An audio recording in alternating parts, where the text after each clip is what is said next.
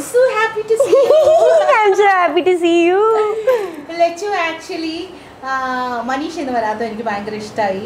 കാരണം എന്ന് വെച്ചാൽ അതുകൊണ്ടാണല്ലോ മിക്കു ആയിട്ട് എനിക്ക് ചെയ്യാൻ പറ്റിയത്. പിന്നെ ഞാനൊരു കാര്യം ചോദിച്ചോട്ടെ, ഈ ബിഗ് ബോസിൽ എങ്ങനെയുണ്ട് ശരിക്കും പറഞ്ഞാലും? പ്രഷർ കുക്കറാണ് അവിടെ. സീരിയസ്ലി ശരിക്കും ചില സമയത്ത് ശരിക്കും പ്രഷർ കുക്കർ പോലെയാണ് അവിടെ തോന്നുന്നത്. എപ്പോൾ പോയാണെങ്കിലും പൊട്ടും. അവിടെ പൊട്ടിയാ ഇവിടെ പൊട്ടും, അവിടെ പൊട്ടിയാ ഇവിടെ പൊട്ടും, അങ്ങനെയാണ്. ലച്ചു നേരത്തെ വന്നാൽ നന്നായി കേട്ടോ, ഇല്ലെങ്കിൽ ശരിക്കും പ്രഷർ കുക്കർ പാലടേ. അല്ല ലച്ചു, ഞാനൊരു കാര്യം ചോദിക്കട്ടെ, ബിഗ് ബോസിൽ ഒരു ഗ്യാങ് ഉണ്ടായിരുന്നല്ലോ, ആ ഗ്യാങ് ആണല്ലോ മാണിക്കക്കല്ല് എടുത്തോണ്ട് പോയത്. ആക്ച്വലി മനീഷയ്ക്ക് കിട്ടേണ്ടതല്ലോ ആ മാണിക്കക്കല്ല്, ലച്ചുവിന് വേണ്ടി കളിച്ചതല്ലേ. പക്ഷെ അവിടെ ഭാഗ്യം ലച്ചുവിനെ കടാക്ഷിച്ചില്ല. പക്ഷേ അത് മനീഷയും കടാക്ഷിച്ചില്ല. ആ മാണിക്കക്കല്ല് കിട്ടിയിരുന്നെങ്കിൽ ലച്ചുവിന് അവിടെ നിൽക്കാൻ പറ്റുമായിരുന്നു എന്ന് തോന്നുന്നുണ്ടോ? അതെനിക്ക് അറിയില്ല, സത്യം പറഞ്ഞാൽ അറിയില്ല. എന്ന് വെച്ചാൽ എൻ്റെ ഹെൽത്ത് ഓൾറെഡി വീക്ക് ആയതുകൊണ്ട് എന്തായാലും പുറത്തേക്ക് ഇറങ്ങണം എന്ന് ഇതായിരുന്നു. അത് വെച്ചിട്ട് ഇനി എന്തെങ്കിലും ഉപകാരം ഉണ്ടാവോ എന്ന് പോലും എനിക്കറിയില്ല. അല്ല, അത് കിട്ടാണ്ടിരുന്ന നന്നായി തോന്നുന്നുണ്ട് ഇപ്പൊ. ഇപ്പൊ അത് കിട്ടിയിട്ടും കാര്യം ഉണ്ടായിരുന്നില്ല എന്ന് തോന്നുന്നുണ്ട്. എന്ന് വെച്ചാൽ കിട്ടിയാലും എനിക്ക് എന്തായാലും പുറത്തേക്ക് ഇറങ്ങണമായിരുന്നു ഹെൽത്ത് വൈസ്. അപ്പൊ അങ്ങനെയാണ് എനിക്ക് തോന്നുന്നത്. അത് മനീഷയ്ക്ക് ഉപകാരപ്പെട്ടില്ല, അതെ, എനിക്ക് ഉപകാരപ്പെട്ടില്ലേ, അവിടെ ഉള്ളവർക്ക് ഉപകാരപ്പെട്ടില്ല. എന്തായാലും ഒരു കാര്യം ഞാൻ ചോദിച്ചോട്ടെ, മനീഷയായിട്ടുള്ള ഒരു ഊഷ്മളമായ ഒരു ബന്ധത്തെ കുറിച്ച് ഒന്ന് പറയാമോ? എനിക്ക് ഏറ്റവും കൂടുതൽ എനിക്ക് കെട്ടിപ്പിടിക്കണം അല്ലെങ്കിൽ എന്തെങ്കിലും വിഷമം വന്നാൽ ഞാൻ ഓടിച്ചെല്ലുന്നത് മനീഷ ചേച്ചിയുടെ അടുത്താണ്. പാട്ട് കേൾക്കണമെന്ന് എനിക്ക് ഏറ്റവും കൂടുതൽ ആഗ്രഹം തോന്നിയതും എനിക്ക് കേട്ടുകൊണ്ടിരിക്കാനായിട്ട് തോന്നിയത് മനീഷ ചേച്ചിയുടെ ഒരു സൗണ്ട് മാത്രമാണ്. മനീഷ ചേച്ചി എവിടെ പാട്ട് പാടിയാലും എനിക്ക് അവിടെ വന്നിട്ട് തന്നെ ഇരുന്ന് ഇങ്ങനെ കേട്ടുകൊണ്ടിരിക്കാനും തന്നെ തോന്നുന്ന ഒരു വ്യക്തിയാണ്. പിന്നെ അടിപൊളി ഫുഡ് ഉണ്ടാക്കി തരും. അവിടെ ബിഗ് ബോസ് ഹൗസിൽ ഞങ്ങൾ എല്ലാവരും പട്ടിണി കിടക്കുന്ന സമയത്ത് അടിപൊളി ഫുഡ് കഴിച്ച് ഞങ്ങൾക്ക് ഇത്രയെങ്കിലും സമാധാനം കിട്ടിയത് മനീഷ ചേച്ചി ഫുഡ് ഉണ്ടാക്കി തരുമ്പോഴായിരുന്നു. ഇനി ഏജന്റ് മിക്കുന്റെ മറ്റൊരു ചോദ്യം എന്താണെന്നറിയാമോ? ലച്ചു റിനോഷും തമ്മിൽ ഭയങ്കര സിങ്ക് ആയിരുന്നു. ലച്ചുവിനെ ഭയങ്കരമായിട്ട് ടേക്ക് കെയർ ചെയ്ത ഒരാളാണ് റിനോഷ്. എനിക്ക് തോന്നുന്നു ബിഗ് ബോസ് ഹൗസിൽ ഏറ്റവും കൂടുതൽ പാമ്പർ ചെയ്തത് റിനോഷ് ലച്ചുവിനോടായിരുന്നു. എല്ലാ കാര്യത്തിലും, എല്ലാ അർത്ഥത്തിലും. ശരിക്കും പറഞ്ഞു കഴിഞ്ഞാൽ നിങ്ങൾ തമ്മിലുള്ള ആ ഒരു ബോണ്ട് പുറത്തു നിന്ന് നോക്കുമ്പോൾ നമ്മൾ തോന്നിപ്പോ. ശരിക്കും റിനോഷുമായിട്ടുള്ള ബന്ധത്തെ കുറിച്ചൊന്ന് പറയാം. എനിക്ക് റിനോഷിനെ ആദ്യം കണ്ടപ്പോൾ എനിക്ക് അത് നമ്മൾ അധികം സംസാരിക്കണമുണ്ടായില്ല. എന്ന് വെച്ചാൽ കംഫർട്ട് സോണിലോട്ട് എത്തി വരായിരുന്നു. രാത്രി സമയങ്ങളിലാണ് ഞങ്ങൾ ആക്ച്വലി കുറച്ചും കൂടെ കോൺവെർസേഷൻ, ഉറങ്ങാണ്ട് നിൽക്കുമ്പോൾ ആ സമയത്താണ് ഞങ്ങൾ ആക്ച്വലി കുറച്ചും കൂടെ ക്ലോസ് ആയതും സംസാരിച്ച ഓരോരോ കാര്യങ്ങൾ അങ്ങനെ. അതെ, പിന്നെ ഞങ്ങൾ എന്താ പറയുക, എനിക്ക് എൻ്റെ മരുന്നിൻ്റെ കാര്യത്തിനാണെങ്കിലും ഞാൻ ഇങ്ങനെ റിനോഷിൻ്റെ അടുത്ത് പറയും, എൻ്റെ മരുന്ന് കഴിച്ചു എന്ന് ഓർമ്മിപ്പിക്കണേ എന്ന് പറഞ്ഞാൽ അപ്പം തന്നെ വന്നിട്ട് എൻ്റെ അടുത്ത് പറയും. എനിക്കിപ്പോൾ വേദന, ആ സമയത്ത് കുറേ വേദനയും ഇതൊക്കെ സഹിച്ചുകൊണ്ടിരിക്കായിരുന്നു. അപ്പോൾ റിനോഷ് എപ്പോഴും എൻ്റെ അടുത്ത് വന്നിട്ട് ലൈക്ക് എനിക്ക് കുറേ ടേക്ക് കെയർ ചെയ്തിട്ടുണ്ട്. ഹോട്ട് ബാഗ് വെച്ച് തന്നിട്ടുണ്ട് പീരിയഡ്സിൻ്റെ സമയമൊക്കെ ആയിരുന്നപ്പോൾ. അപ്പോൾ ഭയങ്കരമായിട്ട് ഭയങ്കര കെയറിങ്, ഭയങ്കര സ്വീറ്റ് വ്യക്തിയായിട്ടാണ് എനിക്ക് തോന്നിയേക്കുന്നത് റിനോഷിനെ പറ്റി. ശരിക്കും റിനോഷും ലച്ചുവും തമ്മിലുള്ള ആ ഒരു കോംബോ, ഈവൻ അമ്മ മകൻ എന്നുള്ള മനീഷ സാഗറുമായിട്ടുള്ള ആ ഒരു കോംബോയിനേക്കാളും കുറച്ചുകൂടി മികച്ചു തന്നെയായിരുന്നേ റിനോഷും ലച്ചുവും തമ്മിലുള്ള ആ ഒരു കോംബോ ആയിരുന്നു. പിന്നെ എനിക്ക് ചോദിക്കാനുള്ളത്, നല്ല ഡാൻസറാണ് ലച്ചു. ലച്ചുവിൻ്റെ ആ ഡാൻസിൽ ലച്ചുവിടെ മുഖത്തുണ്ടാകുന്നൊരു ഭാവമുണ്ടല്ലോ, എന്താ പറയുക, ഒരു എക്സ്പ്രഷൻ ഭയങ്കര ബ്യൂട്ടിഫുൾ ആയിരുന്നു. പഠിച്ചിട്ടുണ്ടോ ഡാൻസ്? ഞാൻ പഠിച്ചിട്ടുണ്ട്. ഞാൻ ചെറുപ്പം തൊട്ട് പഠിച്ചിട്ടുണ്ട്. ഭരതനാട്യം, മോഹിനിയാട്ടം, കുച്ചിപ്പുടി, പിന്നെ അല്ലാണ്ട് ഡിഫറെൻറ്റ് സ്റ്റൈൽസ്, സൗത്ത് ആഫ്രിക്ക ചെന്നിട്ട് വേറെ പല സ്റ്റൈൽസും പഠിച്ചിട്ടുണ്ട്. അപ്പോൾ എനിക്ക് ഡാൻസിൻ്റെ കാര്യത്തിൽ ഭയങ്കര വേഴ്സറ്റൈൽ ആവണമെന്നുണ്ടായിരുന്നു. പക്ഷെ എന്ത് ഡാൻസ് പറഞ്ഞാലും, ഇപ്പോൾ ബെല്ലി ഡാൻസ് ആണെങ്കിലും സിനിമാറ്റിക് ആണെങ്കിലും എല്ലാം ചോദിച്ചാൽ എനിക്ക് അപ്പോൾ കളിക്കാൻ പറ്റണം എന്നൊരു ഇതുണ്ടായിരുന്നു. അപ്പോൾ അതുകൊണ്ട് ഞാൻ എല്ലാം പഠിച്ചിട്ടുണ്ട്. പിന്നെ എനിക്ക് ആ സമയത്ത് ബിഗ് ബോസിൽ എന്താണ് ഉണ്ടായെന്ന് വെച്ചാൽ, എപ്പോഴൊക്കെയാണ് ഞാൻ ഡാൻസ് കളിച്ചേക്കണേ ഒക്കെ സ്പോട്ട് ഡാൻസ് ആയിരുന്നു. അവിടെ പാട്ട് കേട്ടതിന്റെ പരിചയം കൊണ്ട് അപ്പൊ അവിടെ വെച്ചിട്ട് കളിച്ചതൊക്കെ സ്പോട്ട് കൊറിയോഗ്രാഫി ആയിരുന്നു. ഇനി എനിക്ക് ചോദിക്കാനുള്ളത് ഭയങ്കര കോൺട്രവേഴ്സി ഒരു ചോദ്യമാണ്. ഞാൻ കേട്ടു ഡ്രസ്സിങ്ങില് ഒരുപാട് പലതരം കമന്റ്സ് വന്നിട്ടുണ്ട്. എന്ത് ഡ്രസ്സാണ് ഈ ഇടുന്നത്? അപ്പൊ നമ്മുടെ നാട്ടിലുള്ള ഈ ഡ്രസ് ഒരു സാധാരണ ഒരു കൺസെപ്റ്റിൽ നിന്ന് വ്യത്യസ്തമായിട്ട് തന്റെ ശരീരത്തെ അത് പ്യൂരിറ്റിയോട് കൂടിയിട്ട് കാണിക്കാൻ ആഗ്രഹിക്കുന്ന ഒരാളാണ് എന്നൊക്കെ പറഞ്ഞു. അതിനെ കുറിച്ചൊന്ന് പറയാമോ? ഈവൻ ബിക്കിനി പോലും ബിഗ് ബോസിൽ കൊണ്ടുവരാൻ ആഗ്രഹിച്ചിരുന്ന ഒരു കണ്ടസ്റ്റന്റ്, അതിനെ കുറിച്ചൊന്ന് പറയാം. സോ ഞാൻ എൻ്റെ ബോഡി എന്ന് പറഞ്ഞാൽ ഭയങ്കരമായിട്ട് എക്സ്പ്രസ് ചെയ്യുന്ന ഒരു വ്യക്തിയാണ്. ഒരു നാച്ചുറൽ ആയിട്ടൊരു സംഭവമാണ്. നമ്മുടെ നാട്ടിൽ ഇപ്പോഴും ബോളിവുഡിലൊക്കെ ആൾക്കാർ ഇപ്പോൾ ദീപിക പദുക്കോണോ വേറെ ആരെങ്കിലും ഒക്കെ ബിക്കിനി ഇട്ടാ അതൊന്ന് ആഹാ എന്ന് പറയും. ഞാനിട്ട ഓഹോ അങ്ങനെയാണ് പറയാ. അപ്പോൾ അവർക്ക് അങ്ങനെയാണെങ്കിൽ ഇവിടെയും അവിടുത്തെ ചിന്താഗതി മാറ്റിയാൽ മതി. നമ്മളിപ്പോൾ പൂളി ചാടുമ്പോൾ സെറ്റ് സാരിയും ബ്ലൗസും ഇട്ട് അല്ലെങ്കിൽ സൂട്ടും കോട്ടിട്ടിട്ട് ചാടാൻ പറ്റില്ലല്ലോ. സ്വിം വെയർ എന്ന് പറഞ്ഞിട്ടൊരു സംഭവം ഉണ്ടാക്കിയിട്ടുണ്ട്. സ്വിം വെയർ ഇടുന്നത് എന്ന് വെച്ചാൽ വാട്ട് ഈസ് ക്ലോത്ത്സ് ഫോർ ഇപ്പം നമ്മുടെ നാട്ടിലാണെങ്കിൽ clothes is to cover certain areas of our body. അത് കവർ ചെയ്തിട്ട് ഞാൻ എന്ത് വേണമെങ്കിലും ഇട്ടാലും അതിനൊരു പ്രശ്നമാക്കേണ്ട കാര്യമില്ല. സോ അത് മാത്രമേ ഉള്ളൂ. And it's just A body part, it's nothing else. ഇപ്പോൾ ഒരു ക്ലീവേജ് കണ്ടാലോ അല്ലെങ്കിൽ നേവൽ കണ്ടാലോ അല്ലെങ്കിൽ ഇപ്പോൾ സ്ലീവ്ലെസ് ഡ്രസ്സ് ഇട്ടിട്ട് ഇപ്പോൾ ആമ്പച്ച് കണ്ടാലോ ഇതൊക്കെ ഒരു ബോഡി പാർട്ടാണ്. ആൺകുട്ടിയിൽ ഇതിടുമ്പോൾ ഷർട്ടിനാണ് എടുക്കുമ്പോൾ കുഴപ്പമില്ലല്ലോ. വിഷ്ണുവൊക്കെ ചെമ്പോടി മിഥുനൊക്കെ ചെമ്പോടി കാണിക്കുമ്പോൾ ആൾക്കാരൊന്നും പറയില്ല. അപ്പോൾ വാവും ഞാൻ മാത്രം എന്തെങ്കിലും ഇട്ടാൽ ഷോർട്ട്സ് എന്തെങ്കിലും ഇട്ടാൽ അപ്പോൾ ഓ അത് വേണ്ടായിരുന്നു എന്ന് പറയും. ശരിക്കും പറഞ്ഞു കഴിഞ്ഞാൽ കേരളക്കരയിലുള്ള എല്ലാ യങ്സ്റ്റേഴ്സിന്റെയും ഇപ്പോൾ ഒരു ഇമിറ്റേറ്റ് ചെയ്യാൻ ആഗ്രഹിക്കുന്ന ഒരു സംഗതിയാണ് ലച്ചുവിന്റെ ഈ പുഞ്ചിരി. പുഞ്ചിരിയല്ല, ബ്യൂട്ടിഫുൾ ചിരി. എനിക്ക് തോന്നുന്നു കേരളത്തിന്റെ ഏറ്റവും മനോഹരമായ ചിരി എന്ന് പറഞ്ഞാൽ ഒരു പക്ഷെ ലച്ചുവിന്റെ ചിരിയാണ്.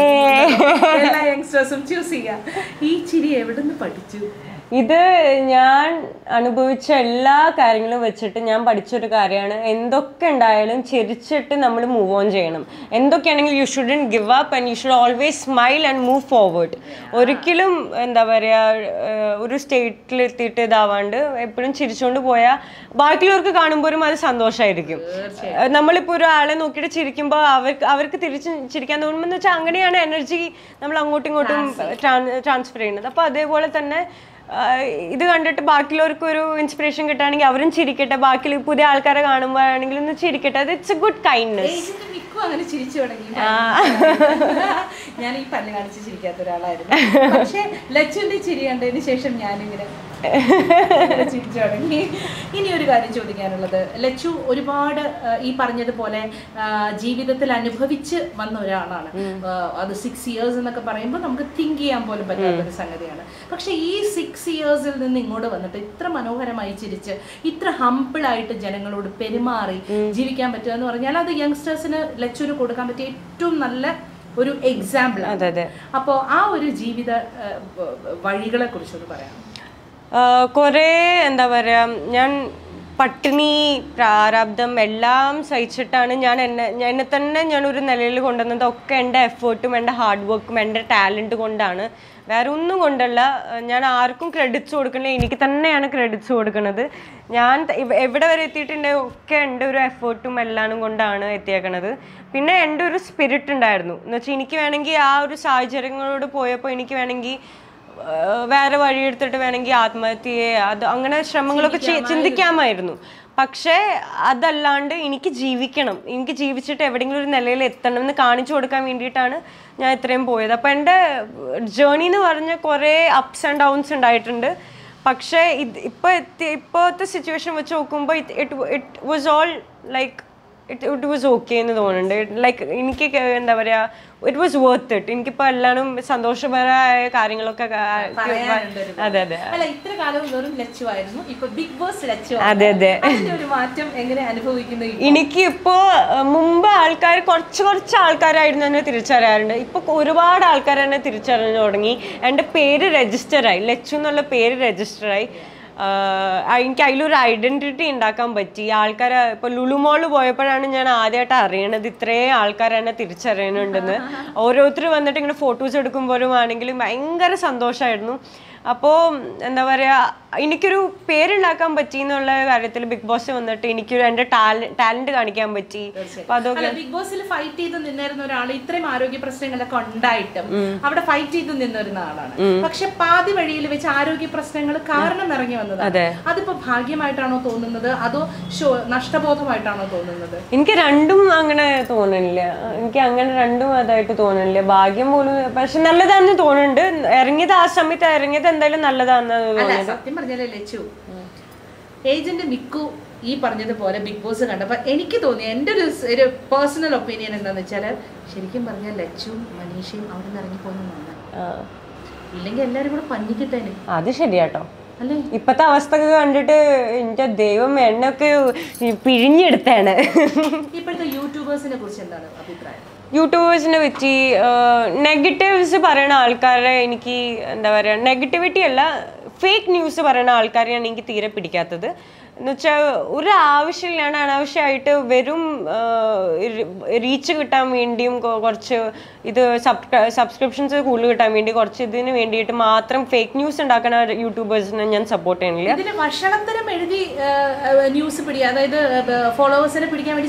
അതെ, പിന്നെ ഇവര് മിക്ക ആൾക്കാരും ഇപ്പൊ കമന്റ്സ് ഇടാണെങ്കിലും തന്നെ ഫേക്ക് അക്കൗണ്ടിൽ നിന്നൊക്കെയാണ് സ്വന്തം അക്കൗണ്ടിൽ അതെ അതെ അപ്പൊ അങ്ങനെ കാണിച്ചിട്ടൊക്കെയാണ് ഇവര് ഒരു കമന്റ്സ് ഇടുന്നതാണെങ്കിലും ധൈര്യമില്ല ഇവർക്ക്. സ്വന്തം അക്കൗണ്ടിൽ നിന്ന് ഇത് പറയാനായിട്ടുള്ള ധൈര്യമില്ല. അല്ലെങ്കിൽ എന്നെ ഇപ്പൊ നേരിട്ട് കണ്ടാലും ചിലപ്പോ ഓ ഹലോ ഹായ് എന്നൊക്കെ പറയും. എന്നിട്ട് പിന്നെ അത് കഴിഞ്ഞിട്ട് പിന്നിൽ വന്നിട്ടായിരിക്കും കുത്തി എന്തെങ്കിലും പറയാം. അപ്പൊ അങ്ങനത്തെ ആൾക്കാരെ എനിക്ക് എന്തായാലും അത്ര പിടിച്ചിട്ടില്ല. എനിക്കൊരു ആഗ്രഹം ഉണ്ടായിരുന്നു, അതായത് ലച്ചുവിന്റെ കൂടെ ഒരു ഡാൻസ് പെർഫോമൻസ് ചെയ്യണമെന്നുള്ളത്. അപ്പൊ എനിക്ക് തോന്നുന്നു നമുക്കത് വേറൊരു ദിവസം ഒരു കൊളാബ് പോലെ എന്തായാലും ചെയ്യാം. ലച്ചൂസെ, ഞാൻ ലച്ചൂസിനെ ബിഗ് ബോസിൽ കണ്ട് കുറെ ദിവസം കൊണ്ട് എന്റെ മനസ്സിൽ കയറിയപ്പം ഞാൻ വിചാരിച്ചൊരു കാര്യമാണ്, ഒരു നല്ലൊരു കേക്ക് വാങ്ങിച്ചു തരണം. നല്ല കാര്യം. സ്ഥലം എന്നറിയാമോ?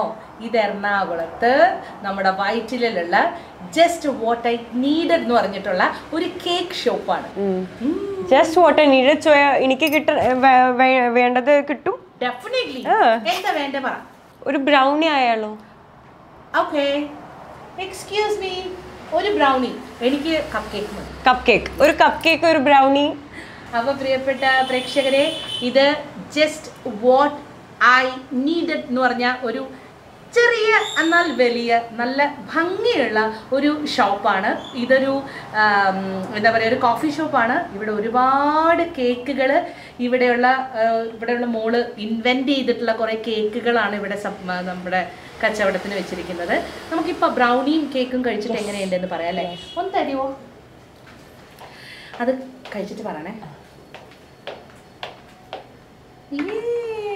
Thank you. നോക്ക്, സോ ബ്യൂട്ടിഫുൾ നോ അല്ലേ? ബിഗ് ബോസിന്ന് ഇറങ്ങി കഴിഞ്ഞിട്ട് ഞാൻ ആദ്യമായിട്ടോ ബ്രൗണി കഴിക്കണേ. ബിഗ് ബോസിന്ന് ലച്ചു കളിച്ച് ജയിച്ച് നേടിയ ഒരു ചോക്ലേറ്റ് ഐസ്ക്രീം ഉണ്ടായിരുന്നു, ഓർമ്മയുണ്ട്? നിങ്ങൾ കഴിച്ചോ? അത് ഞാനല്ലല്ലോ, മനീഷയല്ലേ കഴിച്ചത്.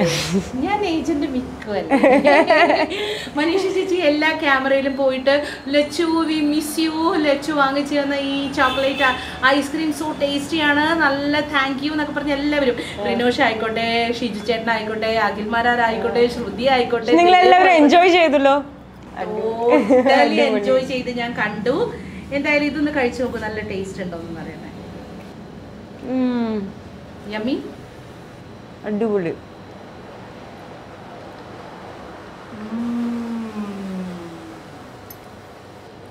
This is my first brownie after Bigg Boss and it's amazing. Yeah, that is. അപ്പോൾ ഏജന്റ് മിക്കു തന്നാണ്. Agent Miku, thank you. ഇനി ഇത് മനീഷ വ്ളോഗാണത്.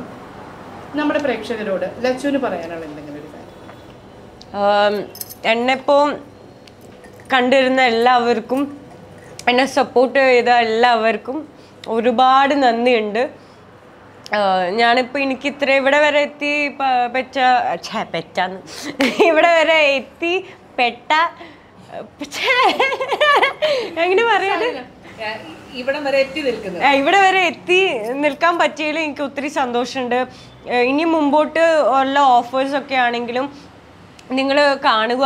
ഞാൻ നല്ലപോലെ പെർഫോം ചെയ്തിട്ടുണ്ടെങ്കിൽ മാത്രം ഇനി എന്നെ ഫോളോ ചെയ്യുക, സപ്പോർട്ട് ചെയ്യുക എന്ന് മാത്രം പറയാനുള്ളൂ. പുതിയ പ്രോജക്റ്റുകളൊക്കെ ഞാൻ സോഷ്യൽ മീഡിയ വഴി എല്ലാം പറയുന്നതായിരിക്കും എന്നൊക്കെയാണ് റിലീസിന്. പക്ഷെ ഇനിയിപ്പോൾ അടുത്ത് വരാൻ പോകുന്നത് ഒരു മ്യൂസിക് വീഡിയോ ആണ്. അപ്പോൾ അക്ഷയ് രാധാകൃഷ്ണൻ്റെ ഒപ്പം പതിനെട്ടാം പടിയിലത്തെ അക്ഷയ് രാധാകൃഷ്ണൻ്റെ ഒപ്പം ചെയ്തൊരു മ്യൂസിക് വീഡിയോ ആണ്. ഒരു റൊമാൻറ്റിക് സോങ് ആണ്, ഹിന്ദി സോങ് ആണ്, പക്ഷെ ടീം മൊത്തം മലയാളികളാണ് ചെയ്തേക്കുന്നത്.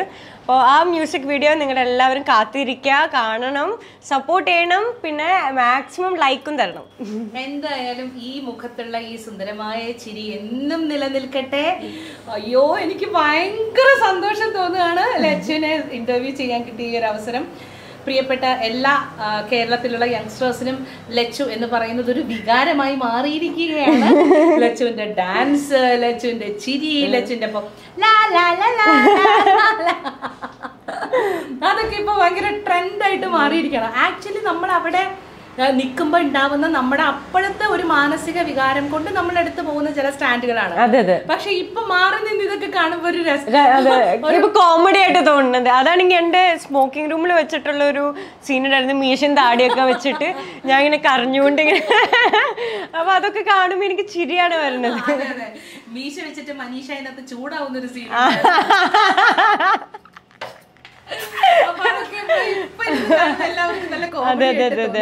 എന്തായാലും ബിഗ് ബോസ് എന്ന് പറയുന്നത് വലിയൊരു പ്ലാറ്റ്ഫോമാണ്.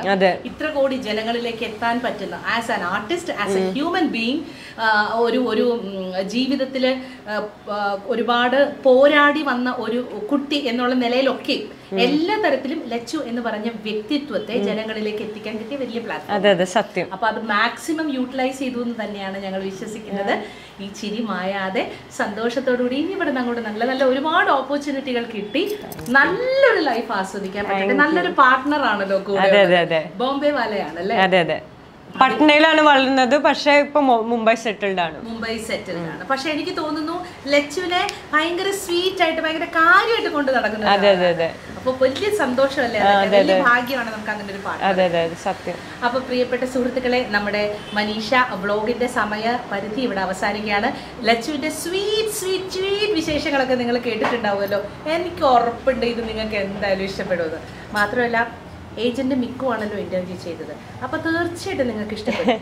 മനീഷ ഇനി എല്ലാ തവണയും വരുമ്പോൾ നിങ്ങൾ പറയണം ഏജന്റ് മിക്കുവിനെ ഇടയ്ക്കിടയ്ക്ക് കൊണ്ടുവരുന്നത് കേട്ടോ.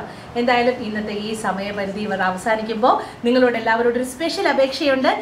ഈ പോസ്റ്റിൻ്റെ താഴെ, ഈ വീഡിയോയുടെ താഴെ നിങ്ങളുടെ വാല്യുബിൾ ആയിട്ടുള്ള കമൻസ് മാന്യമായിട്ടുള്ള രീതിയിൽ വിമർശിക്കണം. തീർച്ചയായിട്ടും അത് നല്ല ഭാഷയിൽ നിങ്ങൾക്ക് വിമർശിക്കാം. നിങ്ങളുടെ കമൻസ് പോരട്ടെ, നിങ്ങളുടെ ലൈക്കുകൾ പോരട്ടെ, അതോടൊപ്പം തന്നെ ഷെയർ ചെയ്യാൻ മറക്കരുത്.